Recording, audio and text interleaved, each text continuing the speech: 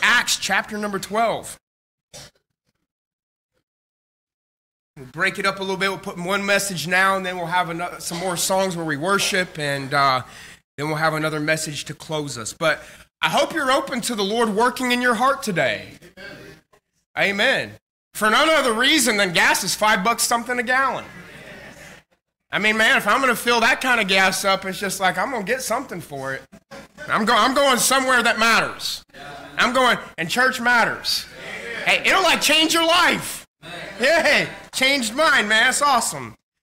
Praise the Lord. Yeah. So anyway, but today we're looking and really just being grateful for what God has given us in the tool and power of prayer.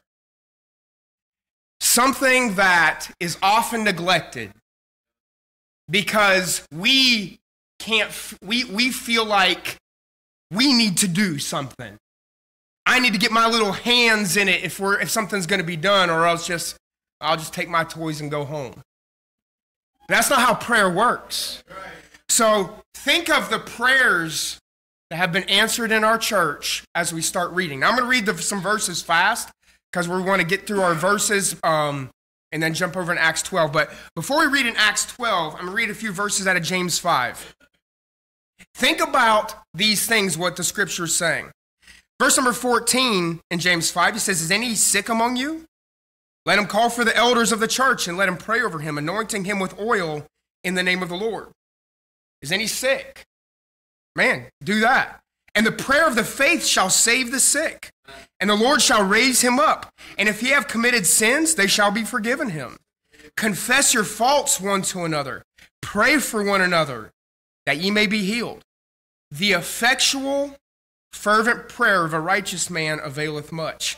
Elias was a man subject to like passions as we are. That's the scripture's way of saying he's messed up too. He's just human. Elijah, Elias, they're just people. But look what happened. He prayed earnestly that it might not rain.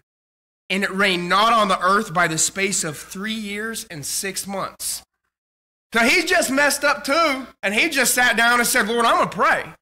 I'm going to pray and pray and pray and pray and earnestly." And what happened? And he prayed again and it didn't rain. And he prayed again and the heaven gave rain and the earth brought forth her fruit. I'm going to just talk this morning for a couple minutes on prayers of power. Prayers of power. Let's ask the Lord to bless for a few minutes. Lord, thank you so much for your goodness. You're so good to us. Lord, help us to recognize this morning that you are the creator. You are everything. Help us to recognize our position and our state this morning. If we've accepted your gift of eternal life, thank you for that. Thank you for Jesus. We couldn't do it by ourselves. We understand that. Lord, for the one who isn't saved this morning, I pray that you would give them the strength to just bow the knee today and understand they need to put their trust in you for their eternal soul, for eternal life. Lord, thank you for prayers that truly have power. Help us to be people that believe. In Jesus' name, amen. There's little things that can have a huge impact. There are little things that can be life-changing. A negative one can be a splinter. You ever had a splinter that got infected? Well, it can start to hurt. It's just so little, it's just a little thorn. How does that thing start hurting so bad? Little things can have an impact. I feel like we're not on the same page. Do you think little things can have an impact? I feel like we should have been on the same page with that one, but it's like, you get a metal shard in your eye. It has a big impact. Hello. All right. Anyway, little things can have a big impact. A little glance to the right, a little glance to the left, a prayer to the Father, little things can have a huge impact. I'll give you an illustration of this and show you. Brother Stewart, can we get that picture up there? Now, this was Friday, And who all has been impacted by the bridge closure on I-5 coming back? You're coming back north, and they've shut it. Okay, cool. You've been active. There's about 3 of us that travel south, and that have been impacted by the. Okay, about 3 of us travel. Okay, good. All right. So that's the traffic going north on the right-hand side. When I was traveling south on the freeway, I was going down to Vancouver. Had some business stuff we had to take care of down in Vancouver. I'm going to Vancouver south. The one on the right-hand side in the picture is north, okay? Now, north made sense for it to be shut or at least slowed because of the bridge work happening, right? And they put it, but why is that side all backed up? Why is that side all messed up? Let me tell you since you asked. All right. So I'm like looking for, what's the problem? Like, again, I get they got to work on bridges. I mean, hello, we all are like, why'd the bridge fall down with everybody on it? Because they didn't work on the bridge. So cut them some slack when they're working on the bridge. Right. So I get that. Why is the other side all messed up? Well, here's why. I'm driving. I'm looking. I'm like, why are we doing 4 miles an hour? I just don't get it. Then all of a sudden I start to see the blue flashing lights. There must be an accident ahead. Okay. That makes a little bit more sense. But the blue flashing lights are not on our side south. They're on the north side. And so I started looking a little closer, and I see another emergency service vehicle coming. But it's not an ambulance. It's not more police cars. It's not state troopers. It's a wrecker. It's a tow truck. So I see his little lights coming down the freeway. And again, not southbound, northbound. Why are we messed up? Still looking. Okay? The wrecker's coming. And now I'm looking for a car accident. Right? Police car, the wrecker, car accidents, what we're looking for. So while I'm looking for that, I'm like, I don't see a thing. I don't see. And then finally, we start getting past the accident, and somebody that was driving like a sport bike has broke down, or something else has happened. Anyway, the sport bike needs to be towed is the problem. This thing had to have weighed 300 pounds, 400 pounds. Like, in the world of towing cars, not much. Yeah. I'm like, throw the thing in the back of the truck and let's go. Like, right? Like, you grab that side, George, I'll grab this side, we're out of here. I mean, but that was south, but the problem with the bike was northbound. Why is southbound all messed up? Let me tell you why. Because thousands of people did this. Right. That was it. Thousands of people glanced, left, and slowed, and watched, and did. And all of a sudden, you put all of these little things together, a split-second glance, a quick pump of the brakes, it now backs up thousands and thousands and thousands of people for the negative. Thanks, Brother Stu. You can take that down. But, brethren, can I submit this to you? That while our lack of focus can contribute to a negative, little bits of intentionality and focus lead to huge positives. Amen. The power of prayer, the Bible says, can save the sick. The power of prayer can heal. The power of prayer changes lives. Let's look in one more place before we close out this part of it this morning. In Acts chapter 12, where you turned over your Bible to. Think of that illustration. Thousands of people did this. And they looked. And it had this huge impact. What if there were a bunch of people that said, we're going to be focused and we're going to pray. And we're going to see something great done for God.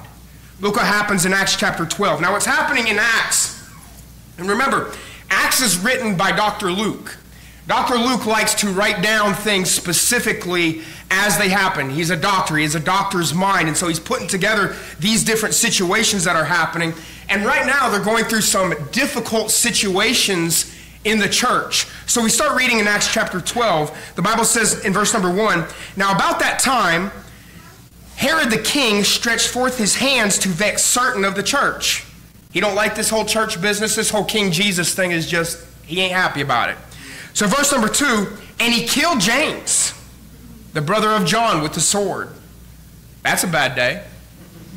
I mean, we get that announcement this morning. We said, hey, brother so-and-so, he was up in Olympia talking with the state officials, and they took out a sword and killed him. Like, okay. All right. And because he saw it pleased the Jews, he proceeded further to take Peter also. So just like politicians, he said, okay, all right, well, that worked out for me. It got me a few more votes. We'll do it again. Hey. And they grabbed Peter too. Then were the days of unleavened bread. And when he had apprehended him, Peter, he put him in prison and delivered him to 4 quaternions of soldiers to keep him, intending after Easter to bring him forth to the people. Now, in a quaternion of soldiers, there's 4 guys. So there's 4 of them. So 16 guys for mean old dangerous Peter. Big bad Peter. Now, maybe big bad Peter in the garden, they were like, we seen him cut off homie's ear. Like, we didn't take it. But this Peter's a little different. This Peter has changed. This Peter has been like, hey, I'm here to serve the Lord. So, but what Herod wants to do is he wants to make a big point of this thing. So he's like, we're going to get 16 Roman soldiers to bring old big bad Peter in, is what we're doing here. All right, got it. Peter, therefore, verse number 5, was kept in prison, but, I mean, so far, we've had a pretty rough opening. We got James being killed by a sword. And these are leaders of the church. These are important guys to the movement. James is killed by the sword. Herod's like, hey, this is good stuff. I mean, can you imagine what would be happening? I mean, we'd be texting, man, James is killed by a sword. We need to do this. We need to adjust to that. We need to figure this out. I mean, this is a problem. And then all of a sudden, somebody else gets grabbed up that's important. Peter's gone. And he's in prison, man. And it's just like, man, what are we going to do? So look what happened. Therefore, Peter was kept in prison. What are we going to do? But prayer was made without ceasing of the church unto God for him. And when Herod would have brought him forth the same night, Peter was sleeping between 2 soldiers bound with 2 chains, and the keepers before the door kept the prison.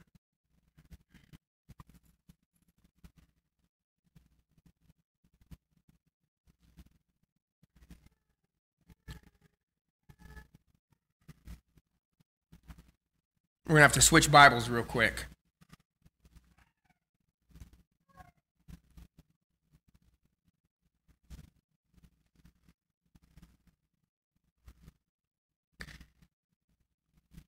Verse number 6, and when Herod would have brought him forth, the same night Peter was sleeping between 2 soldiers, bound with 2 chains, and the keepers before the door kept the prison. And behold, the angel of the Lord came upon him. That night, Herod was going to take him. They're praying for him.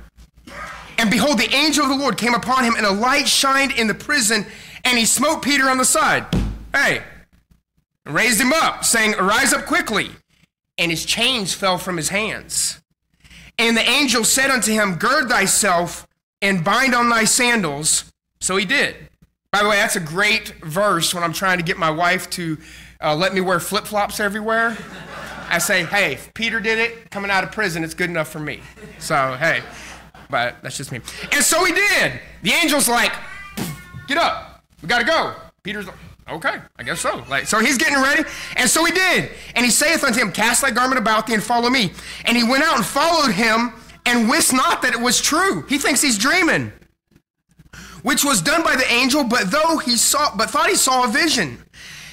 When they were past the first and the second ward, like they're passing like all where these guards are, like they're going through, I mean, this is prison, like down in the thing, right? So they're coming out, they're walking past all these wards where the guards are kept, where people are. And look what happens. They come unto the iron gate that leadeth unto the city, and opened to them of his own accord. And they went out and passed on through one street, and forthwith the angel departed from him. So the angel leads him out and says, we're going to go through here, we're going to go through there. And then they walk out, and Peter's like, and you're like, right here, get your stuff on, let's go. I mean, and then the iron gate to the city's open. And the angel's like, hey, you got it from here, I'm out of here. And like the angel leaves, the angel departs. I'd be like, you stay here. Like, I mean, anyway, that's what I was thinking. And when Peter was come to himself, he said, now I know of a surety that the Lord hath sent his angel and hath delivered me out of the hand of Herod and from all the expectation of the people of the Jews. And when he had considered the thing, he came to the house of Mary, the mother of John, whose surname was Mark, where many were gathered together praying. Amen. That's good. Praying. And as Peter knocked at the door of the gate, a damsel came to hearken named Rhoda. She's famous throughout all of eternity for world history for one thing. When she knew Peter's voice, she opened not the gate for gladness, but ran in and told how Peter stood before the gate. Peter, we're so glad you're here. And she takes off. And they said unto her, thou art mad. She says, Peter's outside. But she constantly affirmed that it was even so. Would have been easier if she just let him in, but hey. Then they said, it is his angel. So they think, oh, Peter's dead. They think it's a ghost. They think whatever. Can you blame them? I mean, can you be like, James is killed by the sword. They take Peter. For all they know, he's dead that night. Like, that's what's supposed to be happening. But Peter continued knocking. When they had opened the door, they saw him. They were astonished. But he, beckoning unto them with the hand to hold their peace, declared unto them how the Lord had brought him out of prison. And he said, go show these things unto James and to the brethren. And he departed and went into another place.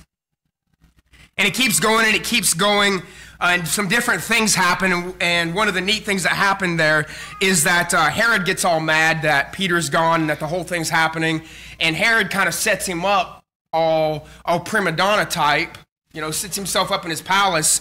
And the Bible says, and Herod, arrayed in a royal apparel, sat upon his throne and made an oration unto them. And the people gave a shout, saying, it is the voice of a God and not of a man. They're saying that about old fat Herod. And immediately the angel of the Lord smote him, because he gave not God the glory, and he was eaten of worms and gave up the ghost. So Herod's gone out of the picture. God took care of that. Amen and amen. So all these things happened, and I read that part about Herod just because I like that part. Yeah, it's nice to see old Herod get taken out. Amen. But in all these things, what happened? Verse 24, but the word of God grew and multiplied. The word of God grew and multiplied. This morning, it is recorded in Scripture by Dr. Luke that prayer has power.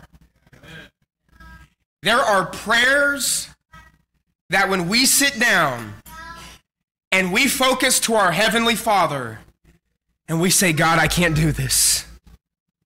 I need you. He looks up. Because we spend a lot of this life thinking we can do it ourselves, do we not? I can do this, I can do that, I have enough money for this, I can make that happen, I can work hard, and we should push hard. We should work hard. Nobody's not saying that. But folks, there's things on a different pay grade. And there are times and many times and consistent times that we must go to our Heavenly Father to pray.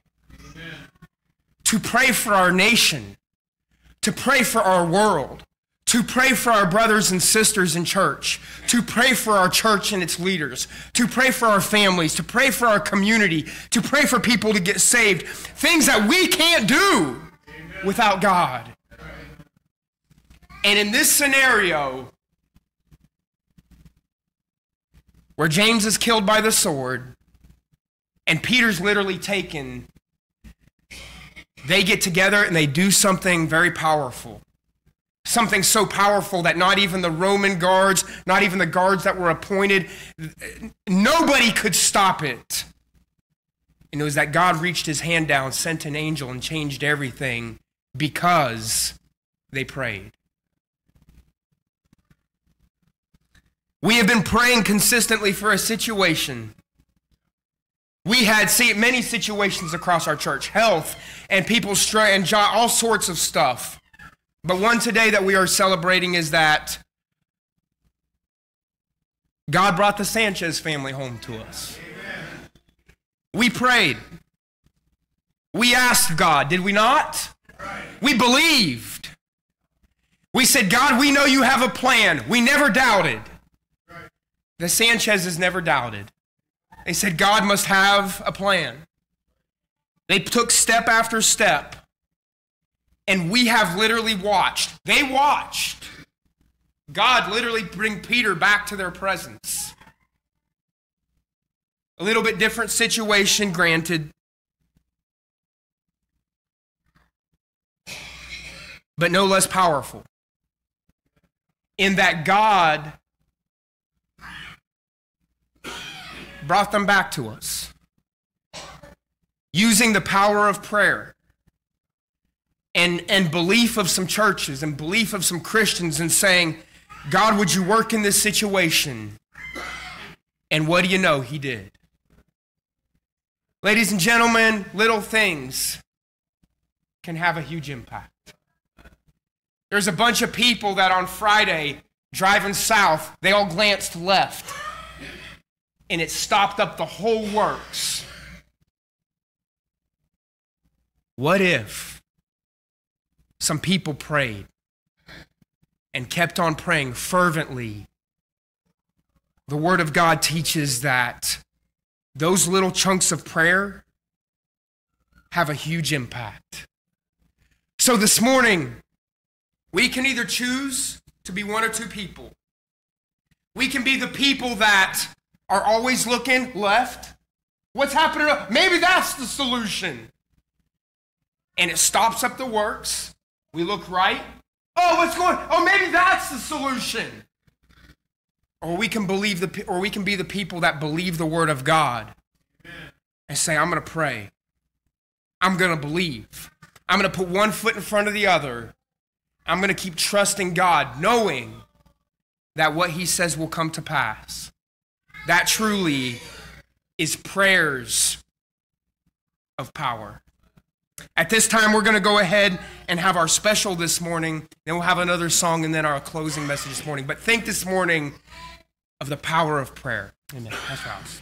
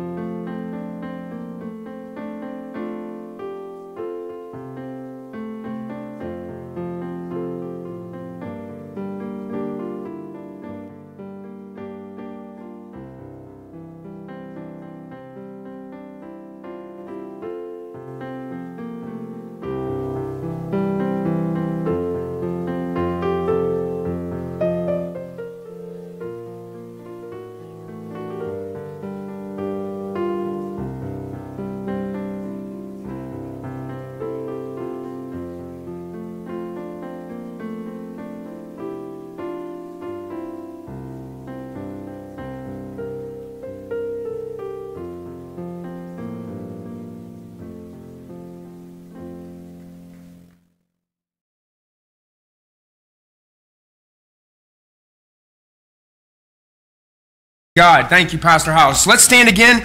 We're going to sing "All Hail the Power of Jesus' Name." We'll sing the first, the third, and the last this morning.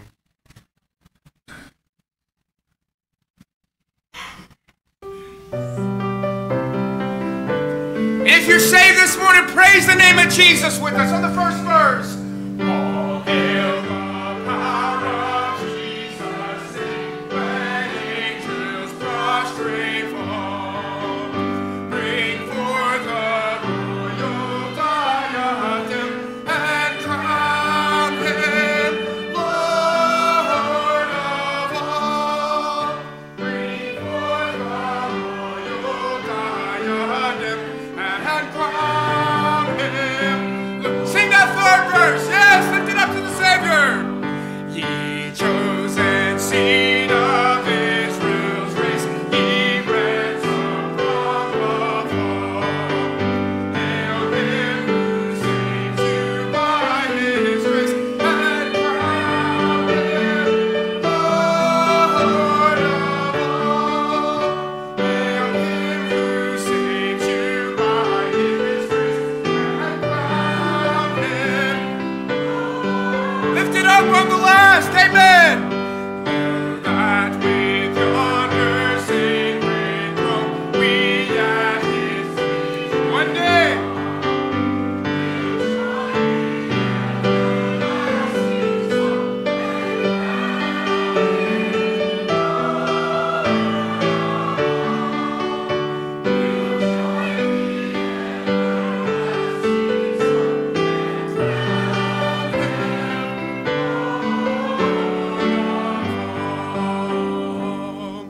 And all God's people said, amen. You may be seated this morning.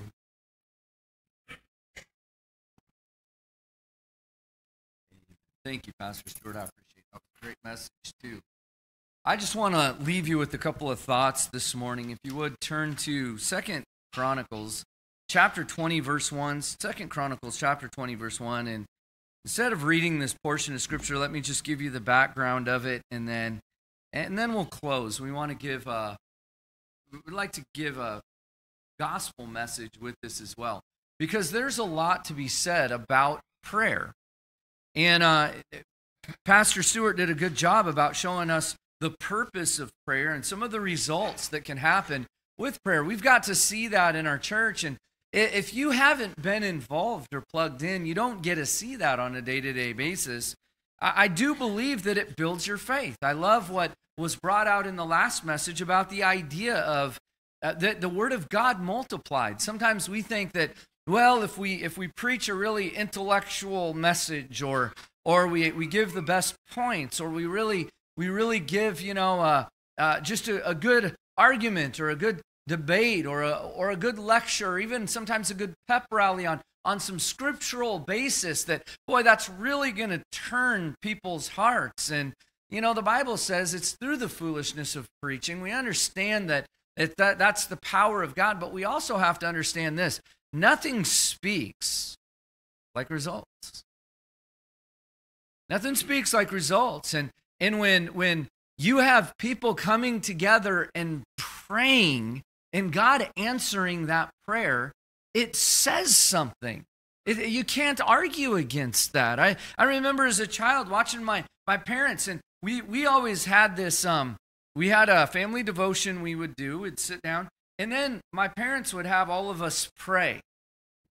And it used to drive me nuts as a kid. I didn't like it. But and he always knew, like, before we knelt down, because my mom was the longest prayer, and I always had this philosophy that because she couldn't preach, she was going to use that prayer as an opportunity, because you always knew too if she was upset with you by the way she prayed. And it'd be like, and it would be long, so it'd be like if she was upset with Chris, or she was upset with Steve or me or whatever, it'd be like, and we all knew it, it'd be like, we'd look at each other, me and my brothers, and we'd be like, we're in for it. This is going to be long. And I remember one time I got in trouble, and my brothers were like, thanks a lot. You know what's coming, And so we kind of had this thing, we'd joke around, but you knew you were in trouble. But you also got to hear her heart. because she would pray and she would pray for specific things. And you know, you miss out when you don't pray and you don't pray with people. And you don't hear. Husbands, you miss out when you don't hear your wife pray. I like hearing my wife pray. I like the things that she says. I'm always blown away. For me, it's not even necessarily hearing her pray, is looking at her prayer list. She really irritates me because, like, what will happen is she'll have this prayer list. The other day, no joke, she's doing homeschooling with one of our girls. And she calls me and she goes, Darren, come here, look at this. I'm like looking at it, and there are these prayer requests that she had been praying for. And I'm reading these names, and they were names that, man, I hadn't heard for years. And like something will happen, and my wife will be like, oh, she was on my prayer list. Like, oh, you stole another one from me. A lot of times, like, prayer will be answered. I'll have this prayer answered, and I'll think, oh, you know, I was praying for this, and I didn't tell anybody. And she'll be like, oh, I was praying for that too. I'm like, and then I have to wonder, is God listening to me? Is he listening to her? Or what? You know, we play these mind games with each other. But prayer does some things. It does some things that are unique. And I want to show you one of those things that it does. That sometimes, like, we look at, well, we pray, and Peter, I mean, look at what it did for Peter. Look at what it did for all those people. But have you ever considered what else prayer does? Do you ever feel separated from the group? Look at this, 2 Chronicles chapter 20, verse 1. Look at what the Bible says. And it came to pass after this also, that the children of Moab and the children of Ammon, and with them other besides the Ammonites, came against Jehoshaphat to battle. Then there came some that told Jehoshaphat, saying, there cometh a great multitude against thee from beyond the sea on this side, Syria, and behold, they be in Hazaz Tamar, which is in Gedi. And Jehoshaphat feared and set himself to seek the Lord. But look at what he does. And proclaimed a fast throughout all Judah. And Judah gathered themselves together to ask help of the Lord. Even out of the cities of Judah they came to seek the Lord. And Jehoshaphat stood in the congregation of Judah and Jerusalem in the house of the Lord before the new court. And you can read the rest of it, but you get the scene. You get what's going on here is this enemy has come. They're afraid. They don't know what to do. And all of a sudden, we see all of the people coming together. I'm going to tell you something that prayer has often done for me. It's done for my family. It's done for those that I often feel close to in the church. And it often helps a church. It draws them together. You know, for a while we would get up and we were praying and all I had to do was say, man, keep praying for Teresa Glass. And everyone would be like, amen, amen. And every time we'd get a report in the men's prayer about God doing something or how things went, it would be, or we'd hear Brother Don, it would be like, it brought everyone together. Right. We were praying for charity and we were praying for the Sanchez's. Man, this past year has been tough. We had all these people saved, but we went through all these trials too. I remember distinctly Daniel calling me, and we were talking about the whole situation with his citizenship and the whole thing. And I told him, I said, brother, I think you ought to just bite the bullet.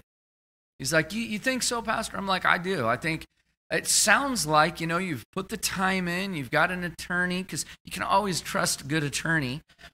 And I'm like, you put the time in, and I think that it sounds like this whole thing's working out. He's like, you know, the thing is, if I go down there, Pastor, I might not be able to come home. And they can extend this thing out for 2 years. And then, you know, we had talked about it, and I think we talked about it twice. By the time we talked about it the second time, I told him, you know, hey, you know, nah, don't worry about it. Man, God's got this. He's got this. And I remember saying that specifically. God's got this. And then he goes down there, and it's like the bottom fell out from us. I'm like, Lord, what are you doing? What are you doing? Do you know there were a lot of things God did during the last several months? Number one, if you ask Daniel and Shelby at the time, I felt horrible. For a long time, I felt bad. I'm like, man. I went to the hospital bedside of Teresa, and I'm like, Teresa, I really think God's going to bring you. She was really down, and she was like, if God calls me home, I'm ready to go. And I'm like, I'm not ready for you to go. I said, I think God's going to bring you out of this. And she was like, she told me, she's like, well, Pastor, and well, let's see what the Lord does. And we played songs and we sang and we had fun. And I left with all this confidence. And I'm just like, God's going to do something here. And then things did start turning up. And I had all this exuberance, all this excitement. And then the situation with Daniel happened. And then Charity. And then it was just like, oh, man. Have you ever considered those sometimes? Parents will do things to their children to bring them together. There have been times, and I'm sure my parents did it. I don't remember specific times, but I know that there were times we did work. But I do remember specifically hearing one parent in particular. His kids were fighting, and so he just put them to work. So, all right, there's yard work. You guys got all this energy. Let's go do that. Let's go do that. They were so irritated with their dad that they started working together, trying to get these jobs done, and pretty soon it coalesced them together. And I remember in basketball, our coach he had us run lines in a certain way that instead of just the person that was first being able, what he did was we had a time. He timed us. And it got to the point with the time that he didn't stop the clock until the last person crossed. And if we didn't make, I can't remember what the seconds were, but if we didn't make it, then we all had to run lines again. Now, at first, everyone got irritated with the guy that was at the end. But pretty soon what started happening is that, because our center was a big guy. He couldn't run like the 5'9" guard could. And so what started happening is people started helping him. They started cheering him on, and his name was Paul. We're like, come on, Paul, you got it, you can do it, let's go. And then I remember the first time Paul made the time, everybody was cheering, yeah! Woo! You may have been in this church for the past 6 years and you really didn't know the Sanchez family. But now everybody in the church knows the Sanchez family. How sad it is that there are some of us maybe that are in here that know of Daniel more leaving for 6 months to Mexico than we did when he was here for years as a member right next to us. We prayed for him more. Maybe this was a lesson for you and I, that it's time for us to draw together and do something worthwhile. And praying is worthwhile. Praying is something that brings God's people together. And King Jehoshaphat, man, this is coming. And I'm sure there were times he's sitting on the throne. He was actually one of the few good kings. And he knew it. He knew it when he went to Israel. One of their prophets said, the only reason why I'm even coming is because of King Jehoshaphat. He's a decent guy. Ahab was a heathen, a total heathen. And Jehoshaphat knew that he loved the Lord. He knew what was important. And maybe there were those times where he sat down and he's sitting on the throne. He gets this news and he gets that news. And then pretty soon he gets news from across the sea. And he's like, every time he turns around, something's falling apart. Job probably felt the same way. It's like, why is this happening? There are obviously different reasons for all of that stuff. But when we consider Peter in prison, maybe one of the reasons why that had to happen is God said, it's time for the church to come together and pray. It's time for God's people to come together and pray. It's time for God's people to forget about everything going on in their lives and start worrying about somebody else's. And so Jehoshaphat calls an assembly, And he tells everyone, he proclaims prayer and he proclaims a fast. It's tragic to me that there are Christians that have lived their whole life and they've never fasted. They've never prayed and fasted. They've never had that kind of focus on praying or committing a day to God in prayer, that they've never experienced fasting in their life. And yet, prayer is one of the most powerful tools that any of us have. I think one of the reasons why is I don't think many of us think it's as powerful of a tool as it is. But 2 years became 6 months. And if you ask Daniel and Shelby, they'll tell you God had a purpose in it. I remember the first conversation me and Daniel had. Daniel said, you know, Pastor, God's got a reason for this. I'm like, dude, I am so sorry. I don't know what happened. You start looking at things and you start even questioning yourself. You're like, man, am I messed up? Am I messing these people up? And you know, God took Teresa home. He answered the prayer. No more pain. He answered the prayer. It wasn't the way that I wanted it to go. And he kept Charity alive. She's doing well. God brought the Sanchez's back. Prayer works. Prayer works. I want to just leave you with this thought. 2 Chronicles chapter 20, verse 15. This is God's answer. It's not always like this, but this one's pretty good. So finally, God tells him, hey, I'm going to take care of this. They've prayed, they've fasted, they've given it to the Lord. In 2 Chronicles 20, verse 15, the Bible says, and he said, hearken ye, all Judah, and ye inhabitants of Jerusalem, and thou King Jehoshaphat, thus saith the Lord unto you, be not afraid nor dismayed by reason of this great multitude. For the battle is not yours. I've told my kids this when I think at some point in time after my two oldest have been married, there's always financial things that come up. You know, and I was just talking to one of my sons here recently, and we were talking about it, and I told him, I said, are you going to church? Yeah. Are you praying? Yeah. Are you giving? Yeah. Are you serving God? Not perfectly, but are you serving God? Yeah. This problem isn't yours. It's his. It's his problem. You know, when I was a kid growing up, I didn't stress out about the water bill. I didn't stress out about the electricity.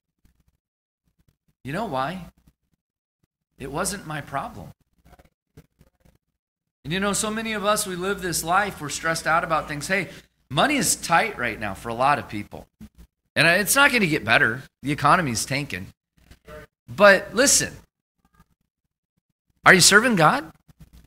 Is your faith in him? It's his problem. Now, while mom and dad were paying the electricity and they were paying the water, there were times there was some instruction that took place. Me and my brother had this joke, especially after basketball and football practice. We like to take what was referred to as the half-hour power shower. My dad reminded us very quickly, stop it. You're not doing that. And one of the reasons why we took some liberties on that is because we didn't have to worry about it. I think about it a whole lot more now as an adult. But when I was growing up, it was no big deal. It's like, what is his problem? Well, he's paying the bill. And you know what? Just because our problems, if we're faithful, are God's problems, it doesn't mean that you and I should be unwise. If you go out and you go buy a $100,000 Corvette, and you go, it's God's problem how this is going to get paid. Okay, that's foolish. That's not what I'm talking about. But the problems that we face in life and the circumstances, if we're being faithful and we're being we're having some reasonable stewardship, it does become God's problem. And even sometimes the dumb decisions that we make. If we turn those things around, we give them to God and we start being faithful, we start being good stewards, we start doing the right things, it does become, God takes care of those. Doesn't mean it's going to be painless, but he takes care of those. I didn't worry about food growing up either. Mom and Dad always paid for them. But my mom had this thing she did to us. We called them mystery meals when we were kids. And fortunately, my dad hated them worse than any of us kids did, because we'd be like, what's that? That was always a bad indication at my house. When my dad looked at a plate of food and said, what is that? You knew it wasn't going to go well. And my mom always tried them anyway. We never could fully grasp that and understand that. So there were those times, and sometimes it was because there were leftovers or grocery budgets were tight or things were going on that were tight, but we never stressed out about it. It wasn't our problem. Mom and Dad did those things. There were caveats in that. Listen, there's caveats in life. There's trials that come. King Jehoshaphat is going, I'm doing everything I know to do that's right. Now this foe's up against me. And God says, I know what you're doing is right. He says, this isn't your problem. This is mine. Listen to the rest of this. He says, tomorrow, go ye against them. Behold, they come up by the cliff of Ziz, and ye shall find them at the end of the brook, before the wilderness of Jurel. Ye shall not need to fight in this battle.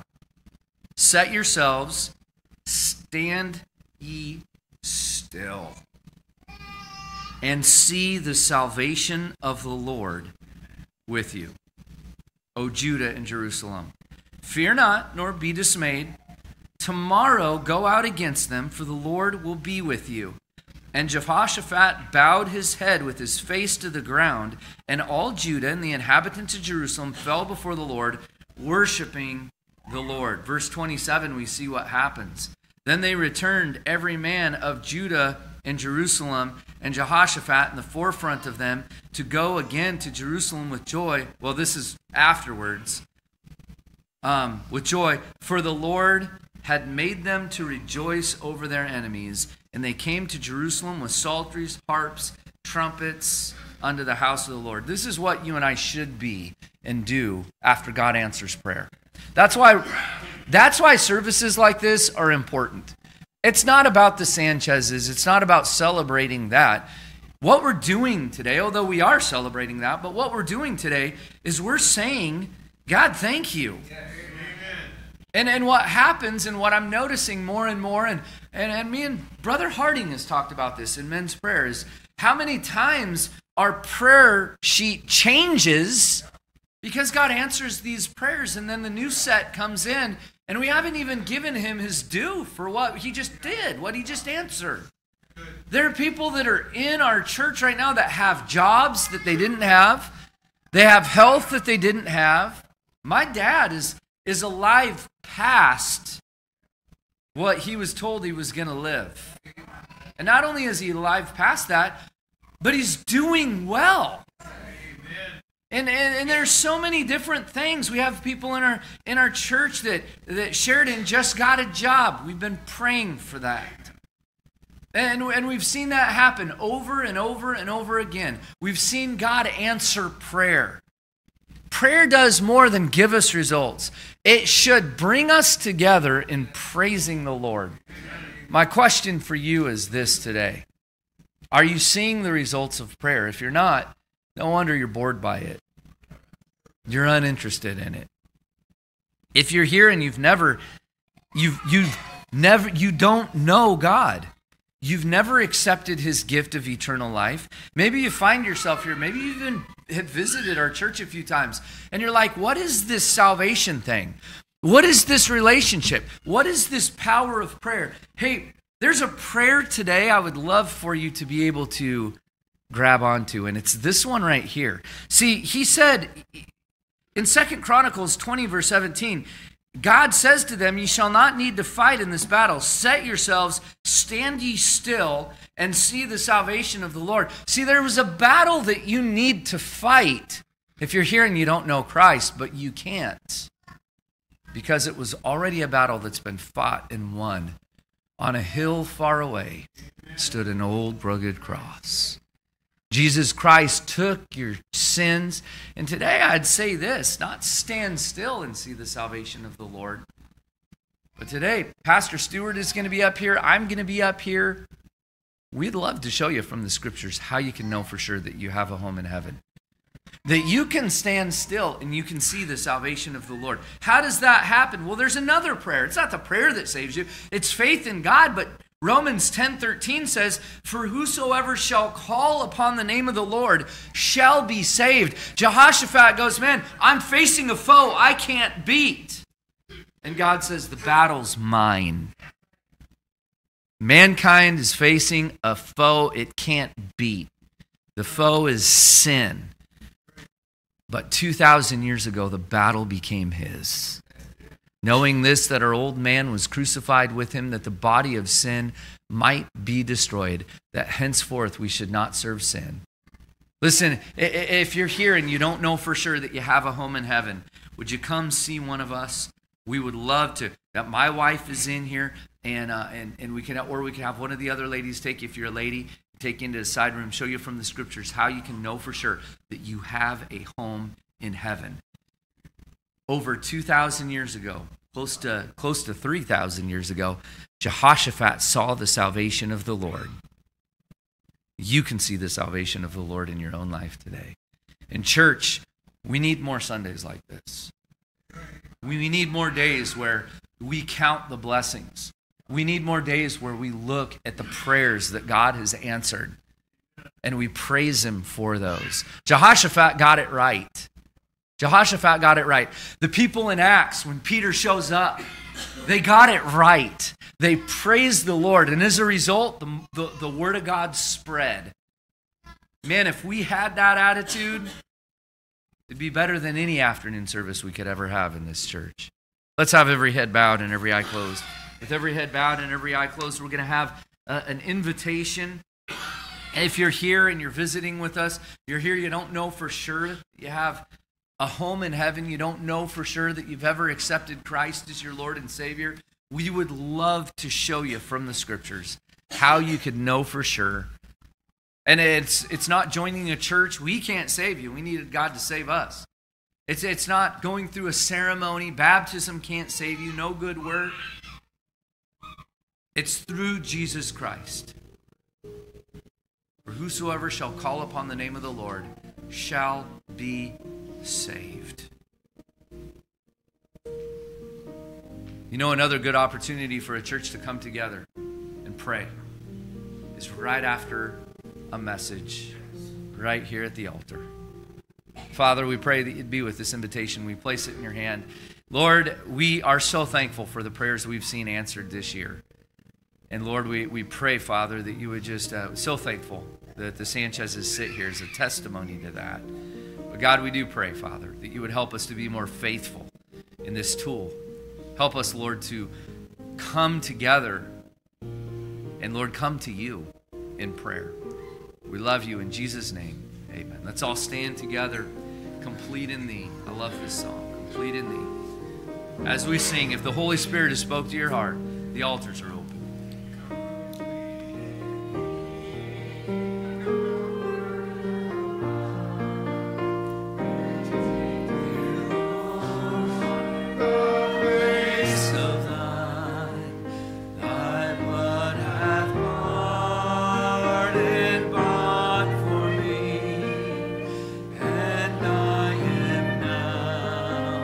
Complete in thee.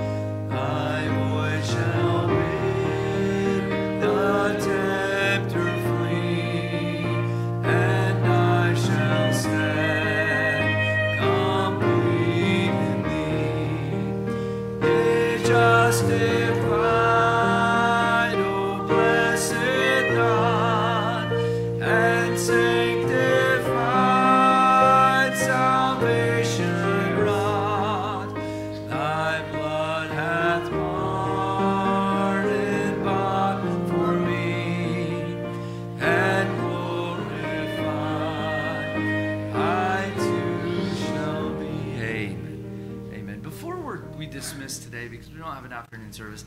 I wonder, could we do Thank You, Lord? Just sing that song, Thank You, Lord, Thank You, Lord. And just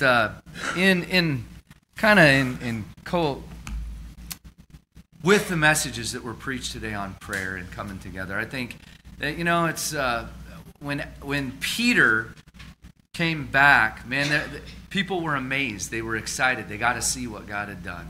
When Jehoshaphat experienced it, the Bible says that they sang praises to God. And I just, oftentimes Pastor Stewart will get up here and he'll say, hey, let's give God a hand. But I would like to ask us if we would just sing this song from our heart. Think about all the prayers God answered for you this year. And we're going to sing, Thank You, Lord. Thank you, Lord, for saving my soul. Thank you, Lord, for making me whole. God has done so many things, and I know all of us in here are going through something that often takes our focus off of that. We're going through something. Maybe it's an irritating neighbor. Maybe it's a frustrating spouse or children. We all can. Anyone who's a parent knows what that's like. We all have things we're going through. But, there are so many things God's done for us today. Let's thank Him.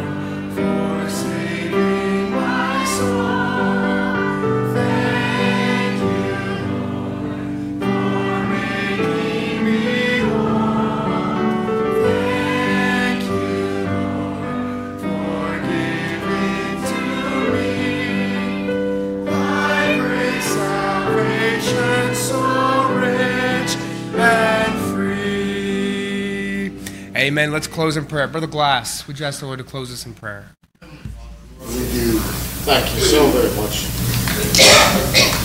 Father, for the messages that we heard this day. Lord, I do pray that you help us to take them to our hearts and our minds, Lord, that we may meditate upon your word. Father, I do pray that be with each and every one of us. I pray that, Lord, that bless the food that we're about to receive to our bodies. Lord, just guide and direct each and every one of us as we go our separate ways, Lord, and those that are going to be staying and playing back volleyball, Lord, I pray, Father, for their safety and health. Lord, I thank you. In Jesus' precious name, amen. Amen.